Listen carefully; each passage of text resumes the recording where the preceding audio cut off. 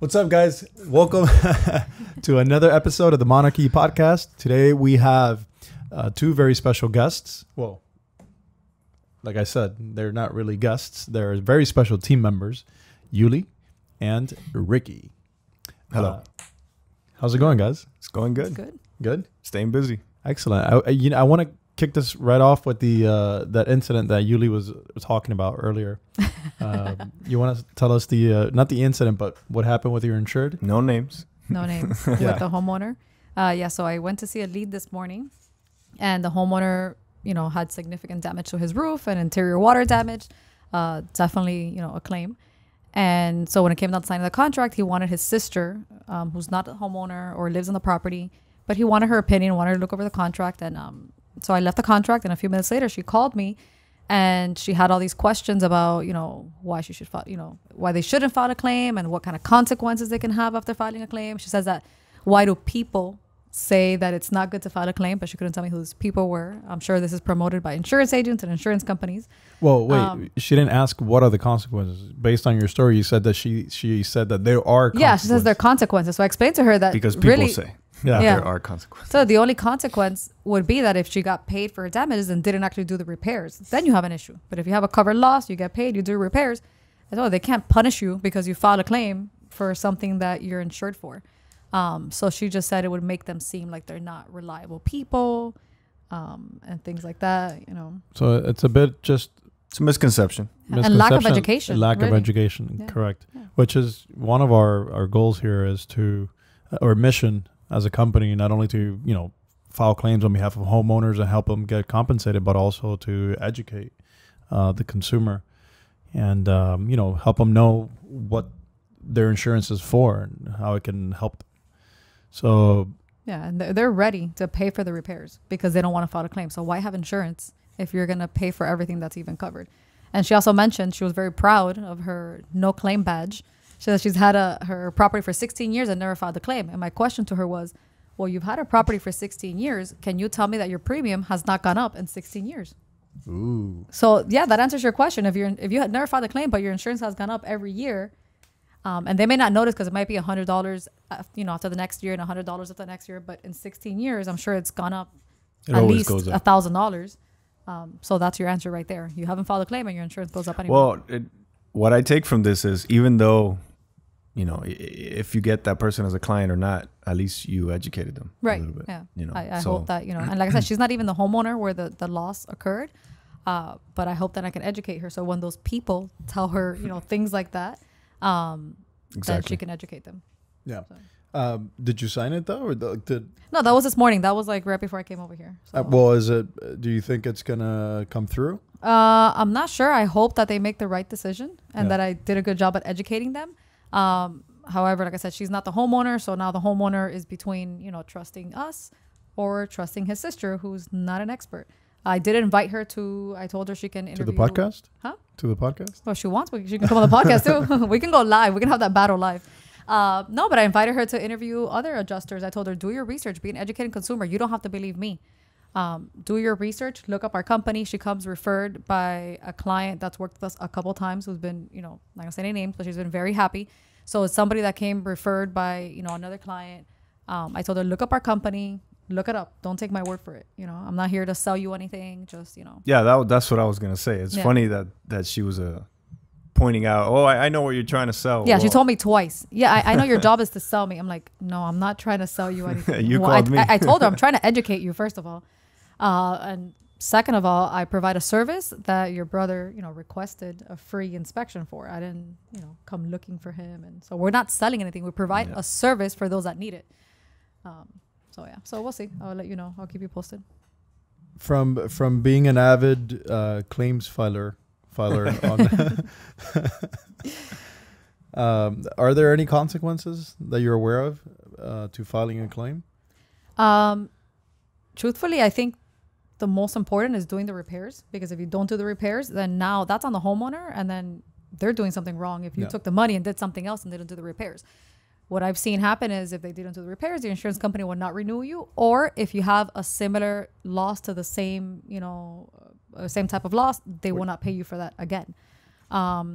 I have seen back in the day, not anymore, but I remember State Farm had like a 2-claim rule or something. I don't know if you remember years ago, like if you had more than 2 claims and they would drop you. But it doesn't mean that you're uninsured. You're not insured with that company anymore. You can still shop around and go to another insurance company. And if any insurance company punishes you for filing a claim, then you know what? They're just stealing your money. Because you're taking my premium in return for a service, you know, when I need it, and now you're going to punish me for that. Yeah. Then it's not the, you know, consumer's fault. It's that insurance company's fault. So I hope that they see that too. Yeah, unfortunately, I think that's kind of like the, you know, what happens in the background. Even though they won't directly say, hey, you know, you filed a claim, I'm going to drop you. That's kind of what they insinuate by when you file a claim, then you receive a letter with no reason whatsoever letting you go of that policy. And that's the fear they want to instill in people so that they stay away from filing claims. I mean, I'm sure you guys have heard too, but they also do that when the insured calls directly to their agent or anybody to file the claim. And the first thing they tell them is, are you sure you have a X amount of deductible? You know, they kind of push you towards, well, do I really want to do this? They don't even explain to you that you don't have to pay the deductible. It comes out of the settlement. Yeah. Right. So, yeah, I think it's just lack of education all around, you know, from the agents to the carriers to the homeowners to maybe other adjusters. And it's crazy how often we talk about agents here. And I just want to make clear that we don't have anything against agents. No. We have something against bad agents. And like there are many bad public adjusters out there, there's a lot of bad agents out there. Right. And, you know, that's who my war is against, but not all agents in general. Just to make sure that that's clear for the viewers. And again, they may just be uneducated. You know, this insured actually, he told me he had called his agent first, and his agent told him, "I have no idea how this claim thing works. I'm not familiar with the process." I can't believe it. Yeah, and he actually called her when I was there again because they had to send him his policy again, and I told him, I mean, that's not their job. They sell policies. They don't file claims. So she's right. She's not familiar with the process. So if they tell you otherwise. To a certain extent, I mean, you may not know how to adjust the claim, but you should know the process of filing a claim if you're an agent. So he says they told her they were not familiar with that process, which is good for me because then he asked a friend who referred us, you know, so. Here? All right. You were hooked. Shout out to Andre behind the camera. Shout out to Patrick, my boy P, Freaky. He's going to throw some rhymes later on today. Uh-oh. Oh, by the way, we're going on a trip. We're going on a trip. We're going to. I just came back from a trip. But you're always traveling, bro. That's your lifestyle. Business travel. Yeah. Oh yeah, you just came back from. That's true, from the Panhandle, which was very interesting. Tell me about it. Well, I got a lot of questions, which is why I brought up the whole deductible thing. We got a lot of questions up there about people not knowing how the deductible works. You know, they think they have to pay it. You know, and I think one of the days we went to see 4 different houses, and in 3 of them they asked us, "So who do I pay the deductible to? Yeah. Can I pay that right off the bat? How does that work?" You know, they've never filed a claim. Yeah. So. That's something that we had to clear up a lot. But yeah, there's a lot going on up there. Yeah. What do you think is, because I know that even though we have signed claims up there for the majority of the homeowners are reluctant. Yep. Yeah. To Were you reluctant to file? To using that word? To just move forward? Yeah, they're adamant. That's the word, not reluctant. Adamant what I've seen, which is the same thing we saw in Panama City, is they're very trusting that the insurance company is going to do the right thing. Yeah. Which I hope they do, but that's all it is, a hope. We know how they work, but you know, we'll see. Yeah. I had the same response. Thing? Yeah, from that demographic. They trust their insurance company, and they think like, you know, if I'm paying my insurance to represent me, why should I hire an adjuster? Yeah. Soon they'll find out why. Did you guys see a lot of, because I haven't been myself yet to the Pensacola, but was there a lot of destruction as there was after Michael, or no, less? Not as bad. No, it was bad, but not as bad. Kind of like Irma down here? No, a little more. A little more than Irma? Yeah, it was somewhere in between. Yeah, I think not as generalized. I think there were some like really bad hit areas and then some like completely unaffected areas. There's like pockets of like really bad areas. Like, I don't know, like it was like a wind gust that went through a certain, like maybe a couple blocks, destroyed everything. And then a couple blocks down, everything's fine. Did you notice that there were older homes, that the older the homes, the more damage? And then the areas where there wasn't a lot of damage, was it because there were newer communities in construction? Not me. Yeah, not me either. No. So it was just I saw sporadic. damage to very brand new houses. Yeah, especially on the coast. There's a Yeah. lot of homes on the coast, and Yeah. those homes were completely destroyed. And well, there's a story of this one guy. Fabrizio and I knocked on his door, and he comes out. He says, "What's up?" I'll explain to him what we do, and right away he goes, "No, man, my house is fine. I'm not filing a claim." I take 3 steps back. I go, "You're missing a lot of shingles." "That's fine. That's cosmetic. I fixed that myself." I said, "Okay, well, that's covered by your insurance. Here's my card." "Okay, thank you. I'll see." But there's a lot of people like that. "Oh, that's nothing. I can fix that." Yeah. But that's where you have insurance. Yeah, no, and sorry, there were a lot of older homes though. I don't know if you saw too. There was a lot of older homes that they're very deteriorated. So not necessarily hurricane damage, but a lot of like unkept homes, like wooden homes, and like, I don't know, you would see either areas with really nice houses, and then you'd see areas that are like very like unkept, homes in bad conditions. Do you think that to a certain extent, people up there aren't as, they don't value property or material things as much as, let's say, like people here in Miami? So that's why they don't really care whether they have, shingles of different colors, or whether maybe, but I just don't think they look at it that way.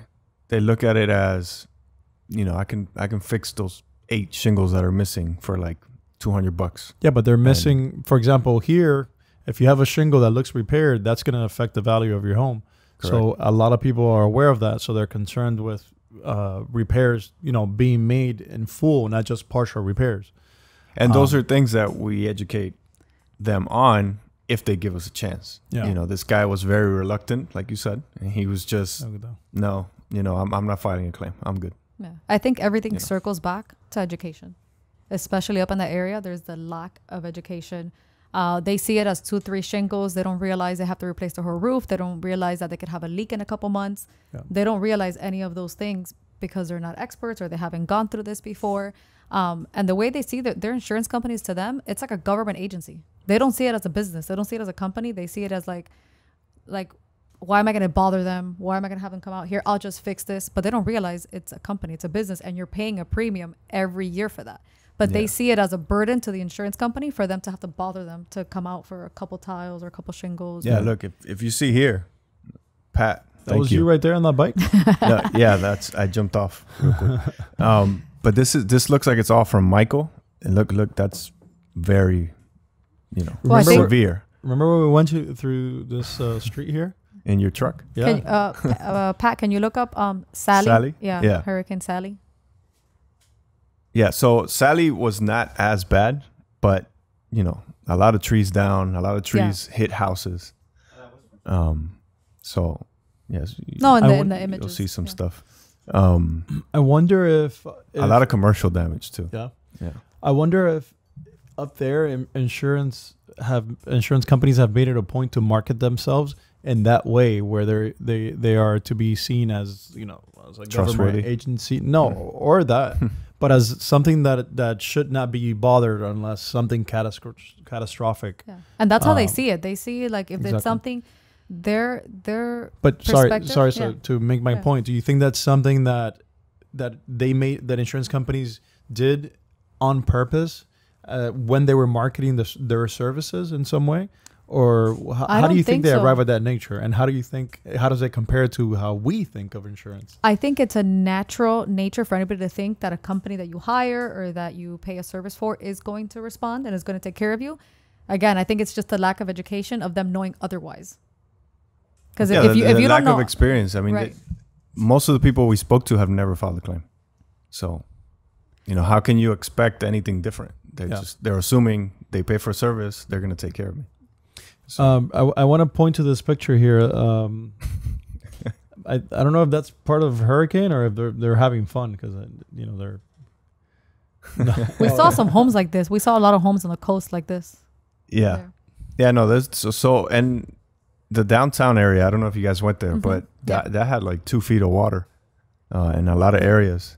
Yeah. By the time we went, the water had already receded, but it was like me too. Completely empty. But I spoke to a few business owners, and a lot of them did a lot of repairs themselves. Yeah. We went to like a coffee shop that had like fans. Their floors are all messed up and they have like fans and everything. And they're just like, the way they see it is if they can afford to do the repairs, they don't need to bother their insurance company. Yeah. Which is a total misconception. Even if you can afford it, you shouldn't have to if you have insurance. Exactly. Let's make a prediction. What do you guys think it's going to happen in the next 2-3 months as far as insurance and coverages and the residents' perception in the Panhandle? To insurance, of insurance. I don't know. Do you think it changed after Michael? I think it did. I remember, I can't recall exactly, but I remember us having an influx of clients at a certain point. And it was, and most were clients that had filed a claim and they weren't getting responses. Well, do you remember, without saying his name, but do you remember the client that I had up there that I had to go back for a second inspection and then back, and I think you went also. So I spoke to that guy way after it was done. And his biggest thing was that he couldn't believe that he had to hire, go out and hire someone to have to take care of this for him because his insurance company wouldn't. Yeah. So that was his biggest thing. And he had never done a claim before. So it was a shock to him that he had to hire an extra service for something that he pays for in the first place. And that's exactly my point and how I see it. We shouldn't exist. Yeah, we'd all be working for the insurance company. Yeah, we should be adjusters for the insurance company if the insurance company did what they're supposed to do at the time of a loss. Because ultimately the client's paying for that service, and once they need, that service, they're not getting what they deserve. I use that line a lot. What? That my job wouldn't exist if insurance companies would do what they were supposed to do. Right. Exactly. And my experience with Hurricane Michael, most of the claims at the time that I came across were reopens as well. Yeah. It was people who, they had the same mentality. They trust their insurance company. Once they didn't hear back, they told them it was under deductible. They didn't pay them enough. Then they realized maybe I should give them a try. And I think the same thing is going to happen with Sally. Which is why I think with Sally, we're going to have a lot of work because a lot of the areas I saw are not completely destroyed. Like with Michael, it's, 8 shingles missing, a tree that brushed a house. Those are claims that people might hear a response like it's below your deductible or denials, stuff like that. That's where we can come in. So maybe we should market that on the ads that we're doing. Just, tell people, hey, even if it's 1 or 2, 3 shingles, this it could be significant, not just aesthetically. This could, even if you repair that section there, that could result in a leak somewhere else. So in essence, what we're saying is replace your entire roof even if it only has 1, 2, 3 shingles that are missing. So maybe we should find a way to, educate them in that way. Yeah. Because I know there's going to be a lot of below deductibles. Yeah. I saw a lot of roofs that I've seen down here after Irma that people were told, no, that's not enough damage. Yeah. Or people who didn't file a claim because they think they didn't have enough damage, but then in a couple months, they'll start seeing a leak or mold or something, and then they'll realize they had a problem that they didn't discover. Which is where we have to tell them you're still in time to file a claim. Yeah. A lot of people don't know that. Yeah. I've been lately, and this has been an idea in my head for a while, but can you guys imagine a world where there's like a almost perfect synergy between public adjusters and insurance companies? No. No? Why not? And I think there are some cases where there are some but adjusters. I mean at a grand scale, just... Well, I think if that synergy were to exist, then you wouldn't need a public adjuster. Because if they were that great and that helpful... and that's what I'm saying. I mean, it exists between public adjusters and independent adjusters, but not the actual carrier. Yeah. Yeah, because you have great adjusters. We have adjusters that are terrible, insurance adjusters. And then you have adjusters that are great, but it's not up to them. Yeah. I'm doing a business program now, and I have to come up with a growth plan based on a new market. And part of that is coming up with a vision, your mission and the vision of the company to be, you know, what you see, how you see the company in 5 years. And as I was putting together my vision, it occurred to me, you know, what if we could make this happen, right? What if we would be that one company to change, to become the gold standard of public adjusting nationwide? Stigma. Nationwide, yes. And then let's not give away all our secrets here. Yeah, no, of course, but it's recorded. There's a date on it. You know, we know who said it first. And plus, even if, you know what, I've come to realize that even if we do share our secrets, even if we do share our tactics or whatever it may be, it's not like there's a potential out there for somebody else to execute it as well as we do. So it's not what you do, it's how you do it. So. Exactly. So yeah, I was thinking about that. I'm like, imagine that, you know, if we could just be that gold standard where everybody says, I want to be like Monarch. And I think they already do. Huh? I think they're of course. And the ones that don't, they probably say it internally. Yeah. They don't verbalize it. They don't verbalize it. Yeah. So yeah, I was just, what do you guys think? So is it possible or? Well, I think we're headed in the right direction. I mean, we're targeting different markets and, you know, not just in Florida, you know, which we're going to talk about in a little bit. Wait, let me say something before, because I want to make another point to this is if any high executives up in, you know, in whatever insurance company it may be, vice president of claims, any of those ranks, if you guys are watching this and you want to reach out and explore some of the concepts that I have in mind where we could, you know, collaborate rather than fight each other, please do so. I have not only ideas, but I also have data to support, you know, why what I'm thinking would work. So you know who to call now. And we're involved with some organizations. You know, we're working our way up to getting into involved in legislation. Sorry, and one more time, because Andre, tell me you got that on camera, bro. You did, right? What? It's not recording? What I was saying, because he said I'm moving far away. Oh, you did? Because if you don't, I'm gonna be pissed at you. You can just repeat it now. Okay. All right. So, yeah, you said about, sorry to interrupt you, but go ahead about the legislation. Oh, yeah, not just certain markets, because the consumers themselves, the homeowners, unfortunately, they don't have much voice or power.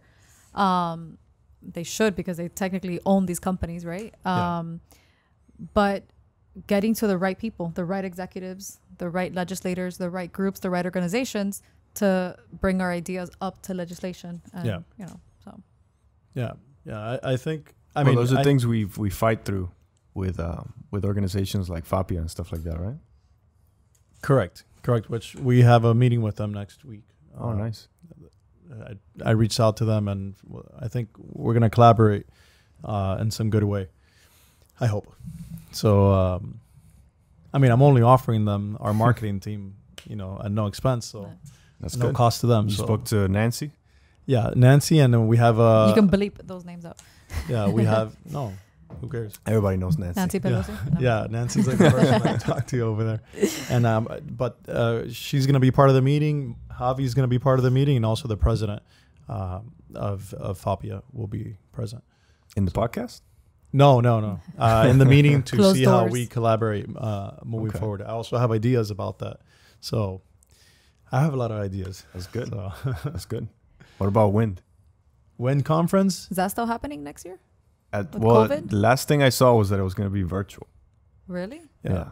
No. So that's why I kind of just, maybe the next one. One reason why I attend these events, because I don't know about you guys, I don't feel like I learn anything. And sorry, Wind and FAPIA, that's just, you know, and not that I know it all. It's not information that I can use, right? But it does offer a continuing education credits. No, and continuing education credits. Networking. Networking. Yes. That's the biggest key in all it. Yeah. You know, it's networking. You meet people in your field and on the other side as well. Yeah, you get to rub shoulders with, you know, elbows. Shoulders might be a little. Well, nowadays it's fists. That's right. That's right. It's just fist. You bump fists with people in your field. So, go ahead. You were going to say something? Oh, no, I was thinking about something. Yeah. Were you thinking the same thing that I was thinking? About what? I know what I was thinking. How does it feel to be me? Remember when we were having the conversation? Yeah, that but I wasn't thinking about like, that. how does it feel to? I mean, now that you mention it, I'll probably think about it, but I wasn't thinking about it before. Yeah. Sorry. let's take a sharp left here because I want to do some weird stuff. Okay. So yeah, we were talking about earlier, Yuly was telling me a story, and I'm watching her. I'm like, I wonder what it feels like to be her. Does anybody do that? Like think, But just like in just that moment, like or you- just or her be inside life? somebody's brain. No, not Or your somebody's life, life? but just how does it feel? Like, how do you feel as a person sitting right there? Right? Isn't that weird? Nobody I don't does that, think I've right? ever thought about Isn't that. it weird that you can never actually see your own face? What do you mean? Of course you No, can. in a mirror, but that's a reflection. You don't actually get to like. I can see your face. You will never see your own face. But you're technically I'm very practical, and you're seeing the reflection of your face, which is your face. No, but you're not actual. You know what I mean? Not Yeah. physically. Like Like you, you can't can look at your actually- hands, but you Right, can never see look at your body parts. face. You can never look at your face. Gotcha. Only a reflection of it. Oh, that's a good point. And just to wrap up this tangent, if a tree falls in the forest and you're not there to witness it, did it make a sound? Yes. How do you know?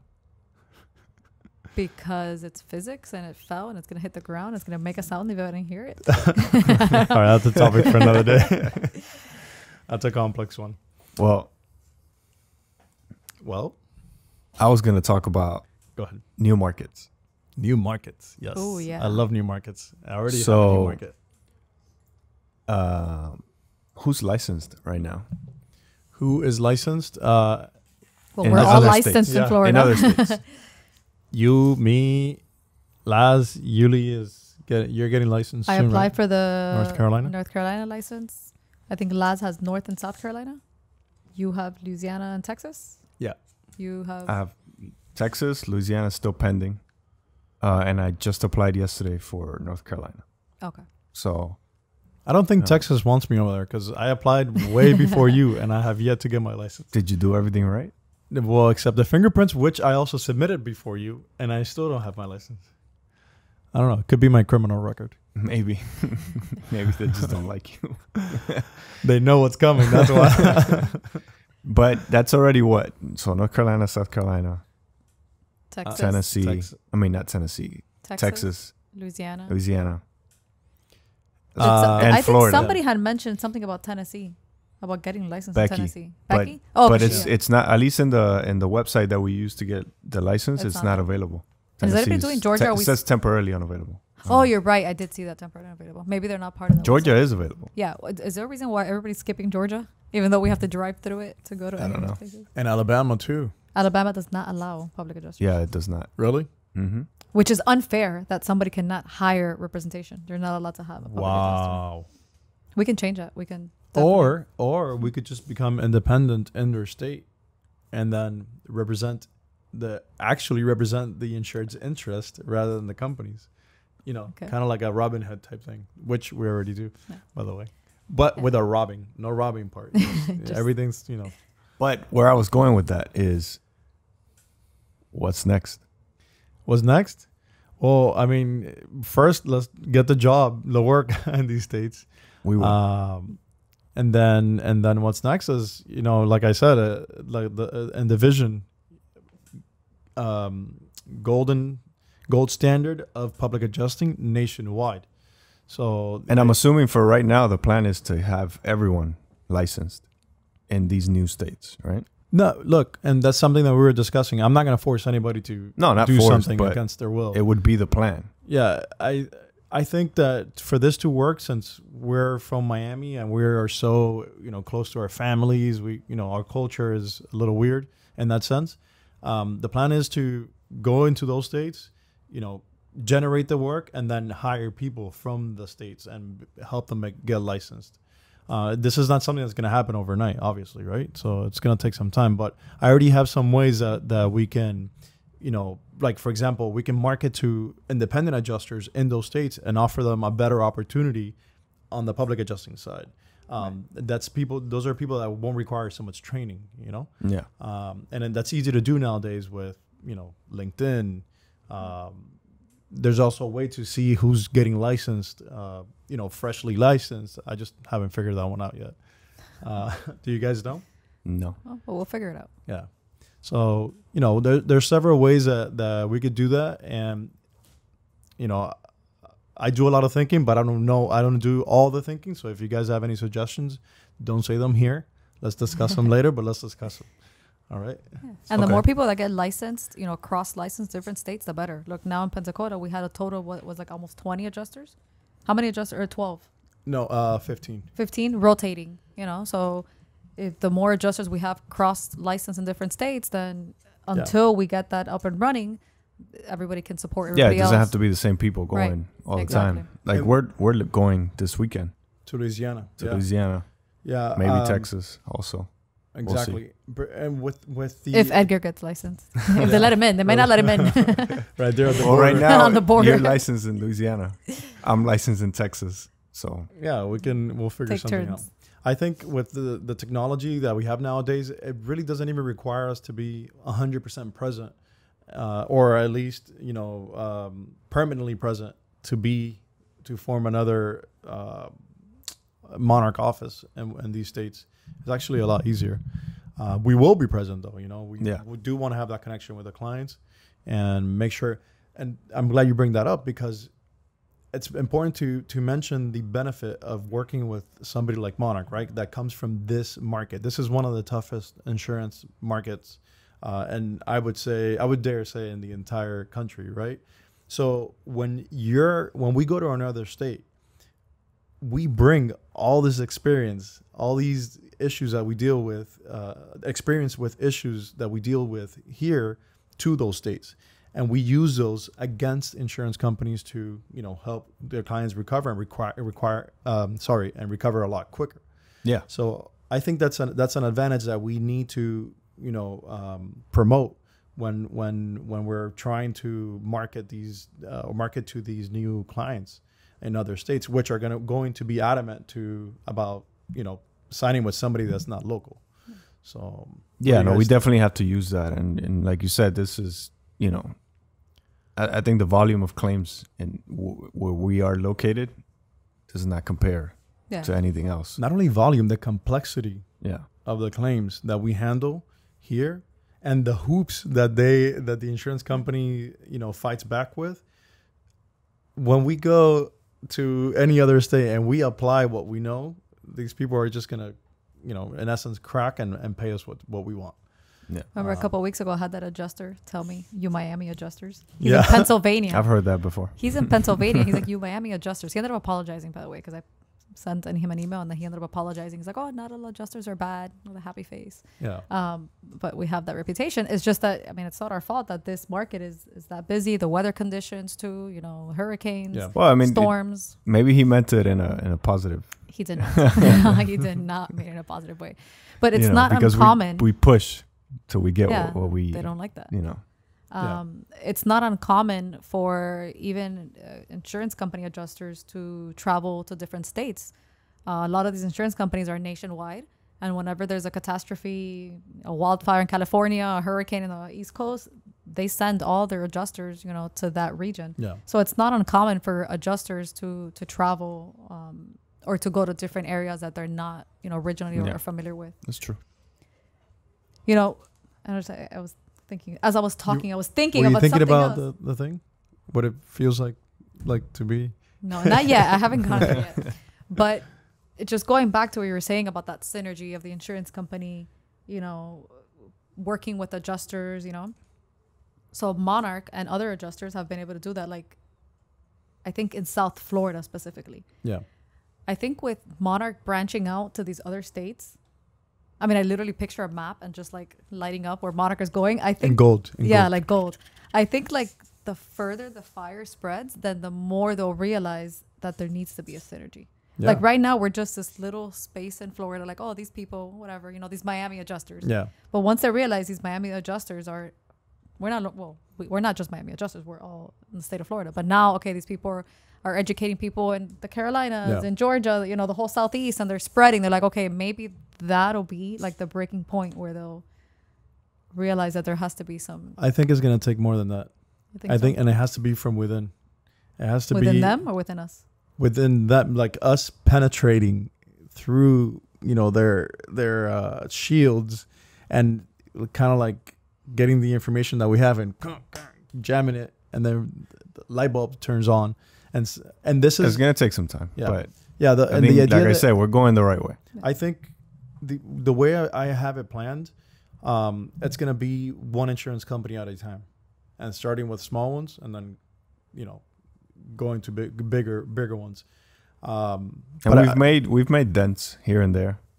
Yeah, with insurance companies, they know they see that we mean business. Exactly. So, What about if we promote like the opposite? Like instead of filing claims, like help people avoid claims. Why are you so smart? I don't know. Well, 2 questions. Why are you so smart, and why haven't you said that before? No, because I just thought about it. I'm just like, what about like, you know what I mean? You're still calling attention to yourselves, because if something happens, because something can happen, you still call us. But instead of them seeing us as that enemy that we're like trying to make people file claims, we're actually trying to help people not file claims. Yeah. Like trying to prevent claims. We'll help you prevent claims. We'll help like educate people. I don't know. You know what I mean? I think that in turn, that would actually call more attention and bring more business, because people are like, okay, they're not. You know what I mean? This is how you can prevent a bathroom leak. Yeah.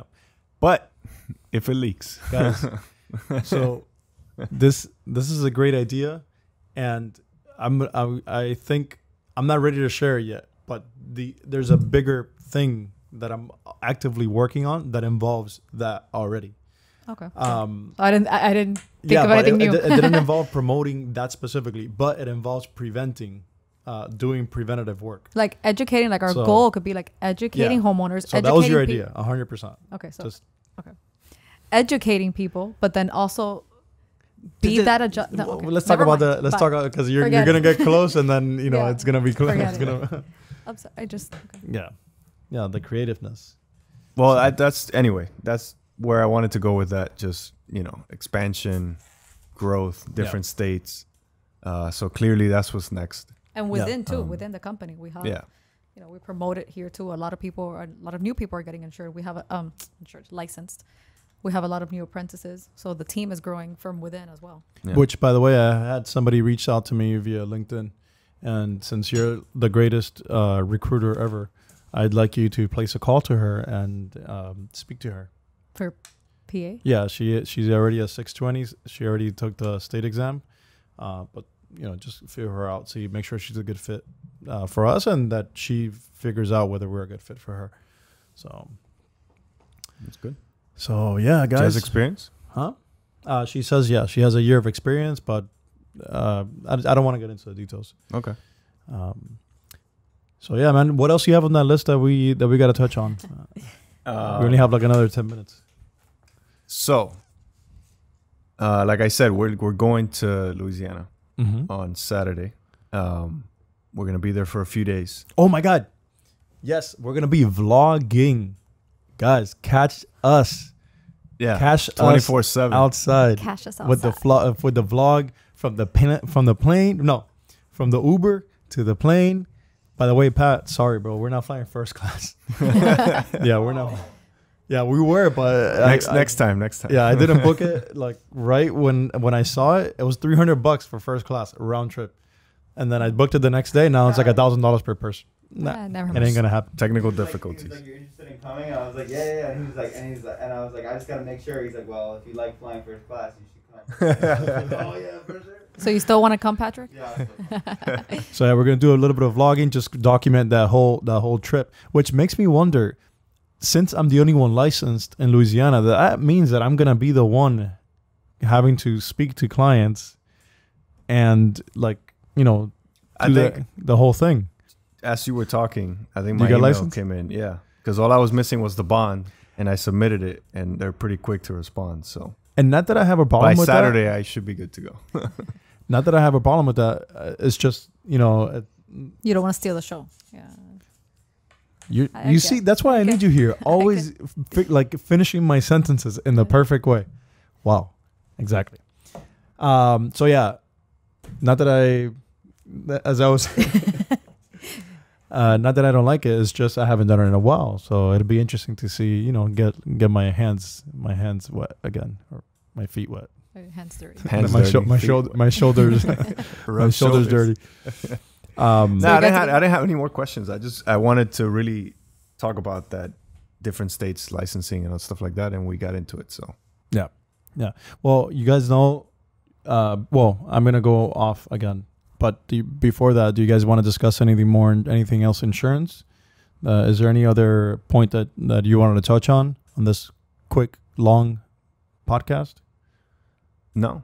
I think we touched on everything we wanted to talk about, which was mainly the Panhandle stuff, which is what's hot right now. So gotcha. Pat, go ahead and pull up here Existentiality. You guys are going Louisiana. Is it Delta? Is that the I storm? don't. Delta. Delta Oh, is the coming. storm. two. Yeah, There's I thought you were two talking about the airline. Oh no, sorry. Yeah, no, the hurricane. Yeah. A philosophical theory or approach which emphasizes the existence of the individual person as a free and responsible agent determining their own development through acts of the will. Okay. Do you guys consider yourselves existentials? Yes. I mean, unless you're like being held captive or something, and you're not. Is there Your like an free easier will. definition? Because I'm having a really hard time. It's just existing, pretty much, and being responsible for your own actions. So in essence, Psychotherapy. you exist, so therefore you are responsible for everything that you affect. So are we? So See, if you're, there you go. We are our choices. That's Yeah. we are our choices. So okay, I like that. So there's no like hidden power or anything that's That is a very long conversation. yeah, that's another podcast for a different audience. And I have a recorded statement to get to. So Oh man, I really wanted to dig a little deep in that, but okay, I understand. All right, guys, thank you for taking time away from your beautiful days to be here with me for a little bit, and I hope that all the viewers have found this helpful, especially if you're watching us from Pensacola and from any other state. You already know what the plans are, so we're coming to a city near you. Don't forget to subscribe. Don't forget to like and to place comments. We want to hear what you guys have to say and what you guys think of the information that we're providing. All right, until next time.